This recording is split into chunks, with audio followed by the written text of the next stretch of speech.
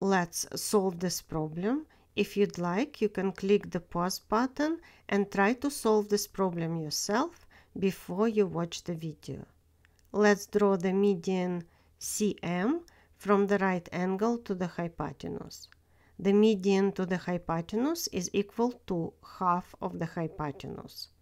If you are not familiar with this formula, please check my video on this topic in the description below.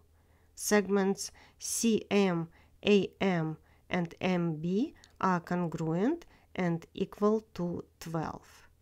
Triangle ACM is an isosceles triangle. Angles CAM and MCA are congruent and equal to 75 degrees. Therefore, angle AMC is equal to 30 degrees. Let's draw the altitude CH from the right angle to the hypotenuse. Triangle CMH is a special right triangle. Its angles are equal to 30, 60, and 90 degrees.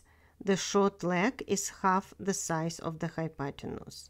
CH is equal to half the size of CM. CH is equal to 6. The area of a triangle is equal to 1/2 the product of its base and its altitude.